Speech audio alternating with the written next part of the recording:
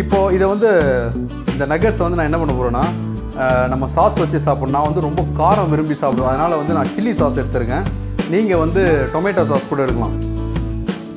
பாருங்கள், மயோனைஸ் வச்சு சாப்பிடுவோம், சூப்பராக இருக்கும்.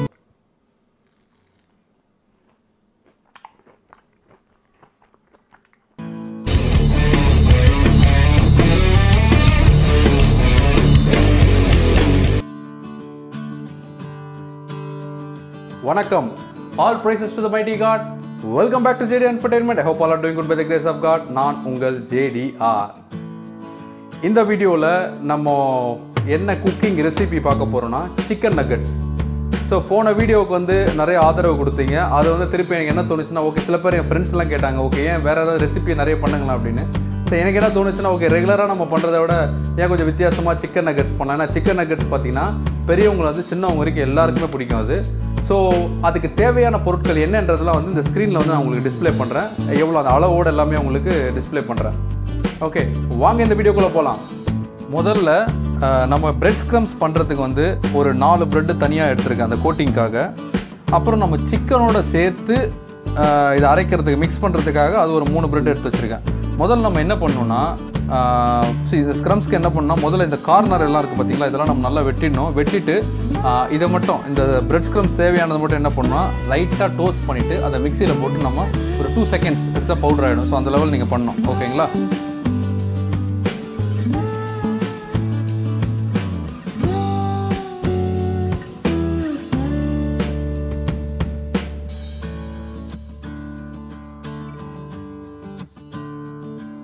ப்ரெட்டெல்லாம் கொஞ்சம் மைல்டாக டோஸ்ட் பண்ணியாச்சு. இப்போ என்ன பண்ணலான்னா, நீங்கள் இது வந்து பிரெட் ஸ்க்ரம்ஸ்க்கு நமக்கு தேவைப்படும். அதனால் என்ன பண்ணலான்னா, கையிலே நம்ம என்ன பண்ணலாம், ஸ்லைஸ் பண்ணி அப்படி போட்டுக்கலாம். ஓகே,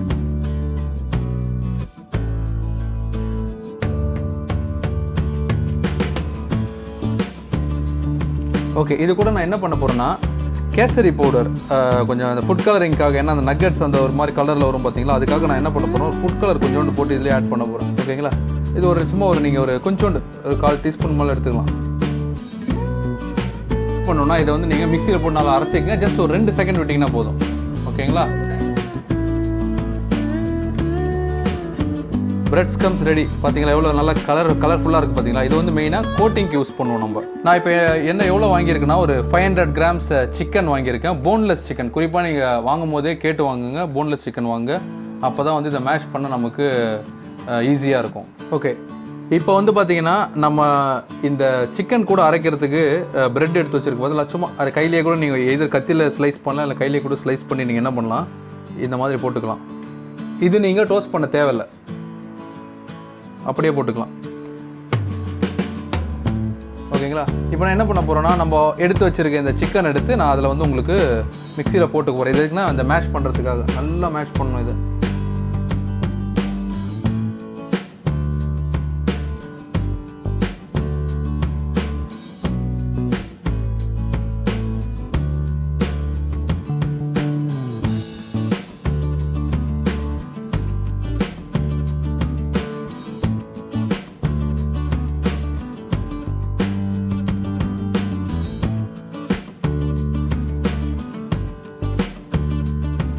இது கூட வந்து ஜிஞ்சர் பேஸ்ட் போட்டுக்குங்க.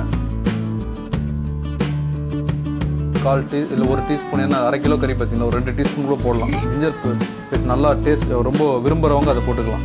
அதுக்கப்புறம் என்ன பண்ணணும்னா, இதில் வந்து சோயா சாஸ் ஊற்றணுங்க.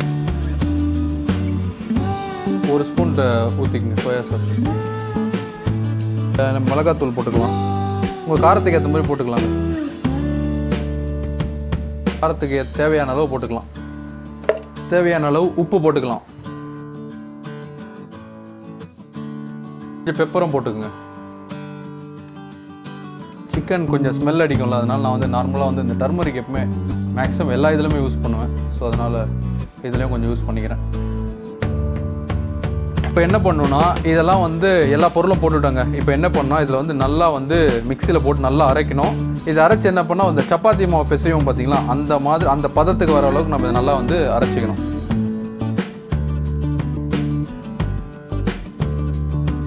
இப்போ நம்ம என்ன பண்ணணும்னா, இவ்வளோ நல்லா கிரைண்டாக இருக்குது பார்த்தீங்களா, நல்லா கிரைண்டாக இது என்ன பண்ணணும், இன்னொரு பாத்திரத்தில் ஷிஃப்ட் பண்ணிக்கலாம். பார்த்தீங்கன்னா நல்லா எவ்வளோ கிரைண்ட் ஆகிடுச்சு பாருங்கள். இப்போ என்ன பண்ணால் சும்மா ஒரு சப்பாத்தி செய்கிற மாதிரி இதில் லைட்டாக என்ன பண்ணால் கொஞ்சோண்டு ஆயிலை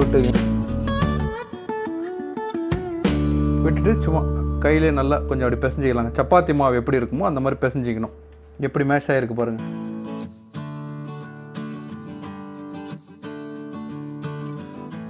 இப்போ என்ன பண்ண போகிறோம்னா இது வந்து நம்ம ஏதாவது ஒரு ஃப்ளாட்டான ஒரு இதில் போடணும். ஏன்னா அந்த நக்கட் ஷேப்பு கொண்டு வரணும். அதுக்கு இப்போ என்ன பண்ணுங்கன்னா ஒரு ஃப்ளாட்டாக இந்த மாதிரி கரண்டியோ ஏதாவது ஒரு ஃப்ளாட்டாக இது எடுத்துக்கங்க. இது வந்து 2 சைடு ஆயில் தடவிங்க. தடவிட்டு என்ன பண்ணுங்கள் இதை ஃப்ளாட்டாக்கி இப்போ நம்ம கட் பண்ண போகிறோம். மாதிரி ஃப்ளாட்டாக்கிங்க. இப்போ என்ன பண்ணணுன்னா இங்கே பாருங்கள் நல்லா ஃப்ளாட்டாக்கிங்க. இப்போ என்ன பண்ணணுன்னா நம்ம நக்கட்ஸ்க்கு ஏற்ற மாதிரி கட் பண்ணிக்கணுங்க. அப்படி சூப்பராக இருக்குது பார்த்தீங்களா?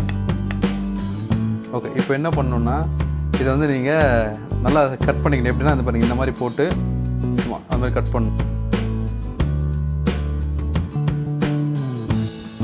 இந்த மாதிரி கட் பண்ணி வச்சுக்கோங்க. நல்லா ஸ்லைஸாக கட் பண்ணிவிடுங்க. கட் பண்ணிவிட்டு இதுக்கப்புறம் நான் என்ன பண்ண போகிறேன்னா இதை கோட் பண்ணுறதுக்கு வந்து என்னென்ன தேவை ஏற்கனவே இந்த பிரெட் ஸ்க்ரம்ஸ் எடுத்து வச்சிட்டோம்.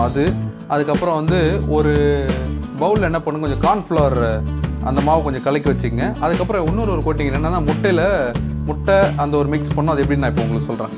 எக் எடுத்துக்கங்க. அதுக்கப்புறம் வந்து நான் ஏற்கனவே சொன்ன மாதிரி எப்போவுமே நான் கொஞ்சம் இந்த எக்குனாலே இந்த இது போட்டுருவாங்க. எக்கு சிக்கன்னாலே டர்மரிக் பவுடர் கோட்டிங்க்கு தான் அது. அந்த கொஞ்சம் அந்த கவுச்சு வாடை அடிக்கக்கூடாதுன்றதுக்காக அதை நான் போட்டுருவேன். அதுக்கப்புறம் என்ன பண்ணணும்னா பெப்பர் கொஞ்சம் போட்டுக்கலாங்க. பெப்பர் கொஞ்சம் போட்டுக்கங்க. அப்புறம் என்ன பண்ணணும்னா கொஞ்சோண்டு பால் ஊற்றிக்கலாங்க. இதுக்கு கொஞ்சம் பால் போதும். அதுக்கப்புறம் தேவையான அளவு உப்பு கொஞ்சம் போட்டுக்கிட்ட போதும். எல்லாம் நம்ம கட் பண்ணியாச்சு. இப்போ என்ன பண்ணால் இதை கோட் பண்ணுறதுக்காக என்ன பண்ணியிருக்கேன்னா இதில் வந்து கார்ன்ஃப்ளவர் கொஞ்சம் எடுத்து மிக்ஸ் பண்ணி அந்த மிக்ஸ் வச்சுருக்க தண்ணியோட மிக்ஸ் பண்ணி அந்த முட்டை எக்குடைய மிக்ஸ் காமிச்சவங்களுக்கு இது வந்து பிரெட் ஸ்க்ரம்ஸ் நம்ம அந்த கேசரி பவுடர்லாம் போட்டு பண்ணல அது. ஓகே, இப்போ நான் என்ன பண்ண போகிறேன் இதை எடுத்து கோட் பண்ண போகிறேன். இந்த மாதிரி கோட் பண்ணிடுங்க. பார்த்தீங்களா நக்கட்ஸ் ஒரு இது வருதுங்களா? சைஸ் நீங்கள் பார்த்துக்கலாங்க. பெருசாக வேணால் பெருசாக எடுத்துக்கலாம். நக்கட்ஸ்னால் கொஞ்சம் சின்னதாக இருக்கும். அது உங்களுக்கு இதுக்கு ஏற்ற மாதிரி எடுத்துக்கலாம். பார்த்தீங்கன்னா கோட் பண்ணிட்ட பிறகு இந்த மாதிரி ஸ்லைசஸாக எடுத்து இந்த மாதிரி வச்சுக்கலாம். இது வந்து இன்னும் கூட சின்னதாக போடலாம். நான் ஆக்சுவலாக முன்னாடி பார்த்தீங்கன்னா கொஞ்சம் பெருசாக போட்டிருப்பேன். திருப்பி அதை கட் பண்ணி சின்னதாகிட்டேன். இன்னும் சின்னதாக வேணால் கூட போனோம். ஆக்சுவலாக நக்கட்ஸோட சைஸ் பார்த்தீங்கன்னா இவ்வளோதான் இருக்கும் பார்த்துருந்தீங்கன்னா. சரிங்க, வாங்க இப்போ போயிட்டு இதை என்ன பண்ணலாம்னா இதை வந்து நான் பொரிச்சிட்டு அதுக்கப்புறம் சாப்பிட்டு உங்களுக்கு எப்படி இருக்குன்னு நான் சொல்கிறேன். இது வந்து இப்போ டீப் ஃப்ரை பண்ணணும் நம்ம. அதனால் என்ன பண்ணினேன் கடாயில் எண்ணெயை ஊற்றி நல்லா எண்ணெய் காயட்டும். ஓகே, எண்ணெய் நல்லா காஞ்சிருச்சுங்க. இப்போ வந்து நாங்கள் ஒவ்வொரு இதுவாக போட போகிறோம். நல்லா லோ ஃப்ளேமில் வச்சுக்கோங்க. அப்போ தான் என்ன ஆகுனா மேலேயும் உள்ளேயும் வந்து நல்லா வேகணும். சிக்கனில் பொட்டேட்டோ நக்கட்ஸ் தான் இருக்குது. அதெல்லாம் வந்து எந்த அளவுக்கு பண்ணணும் இல்லை. ஸோ அதனால் வந்து இந்த கேர்ஃபுல்லாக ரொம்ப தீஞ்சிராத அளவுக்கு நம்ம இதை இது பண்ணோங்க.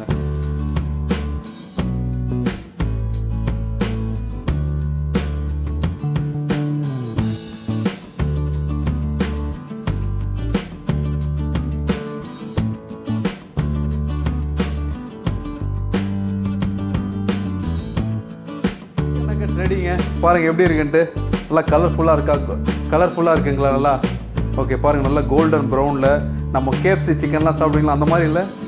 ஓகே, வெளியே பாருங்கள் எப்படி இருக்குன்ட்டு. நல்லா சூப்பராக நல்லா எவ்வளோ கிறிஸ்பியாக இருக்குது. இப்போ நான் என்ன பண்ண போகிறேன்னா இதை உங்களுக்கு வழக்கம் போல் நான் சாப்பிட்டு ரிவ்யூ பண்ண போகிறேன். இங்கே பாருங்கள் எவ்வளோ ஒரு ஜூஸியாக இருக்குன்னு பாருங்கள். எவ்வளோ சாஃப்டாக இருக்குது பாருங்கள்.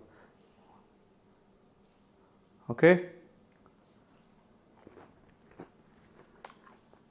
சவுண்டு கேட்கும் பாருங்கள் உங்களுக்கு மைக்கில் அந்த கிறிஸ்பினஸ். எனக்கு இந்த ஜிஞ்சர் பேஸ்ட்லாம் கொஞ்சம் நிறைய பிடிக்கும். அதனால் நான் இன்னும் கொஞ்சம் நிறையவே போட்டேன்னா இன்னும் நல்லா சூப்பராக இருக்குது. பெப்பர் அந்த மிளகாத்தூள்லாம் கொஞ்சம் போட்டால் பார்த்தீங்கன்னா அந்த மைல்டாக இருக்குது அந்த இது. அது தவிர இந்த பிரெட் ஸ்க்ரம்ஸ் ரொம்ப டேஸ்ட்டாக இருக்குங்க, செம்மையாக இருக்குங்க. நீ வேணால் சாப்பிட்டு பாருமா. பார்த்தீங்களா என்னுடைய பொண்ணு வந்து நீங்களே சொல்லக்கூடாதுன்றது. இந்த வீடியோ முடிச்சுட்டு நீ சாப்பிட்டு பாரு, நல்லா இருக்கும். ஜெனி உனக்கு வேணுமா? ஓகே, நீ அம்மா ஜெனி எல்லாருமே சாப்பிட்டு சொல்லுங்கள். ஓகே வியூவர்ஸ், நல்லா இருக்குது. இன்னும் ஒருத்தர் எடுத்துக்கிறேன் பாருங்கள் எவ்வளோ சூப்பராக இருக்குது பாருங்கள். அது கிறிஸ்பி தெரியணுன்றதுக்காகவே நல்லா உங்களுக்கு சீவ் பண்ணி காட்டுறேன். ஓகே, உங்கள்கிட்ட முன்னாடி சொன்னதாங்க நீங்கள் எனக்கு எவ்வளோக்கு எவ்வளோ வந்து ரெஸ்பான்ஸ் கொடுக்குறீங்களோ அதுக்கேற்ற மாதிரி குக்கிங் ரெசிபி நிறைய போடுறேன் நான். வழக்கம் போல் உங்கள்கிட்ட நான் எப்போவுமே கேட்குறது ஒன்று தான், நீங்கள் கொடுக்குற ஆதரவுக்கு ரொம்ப நன்றி.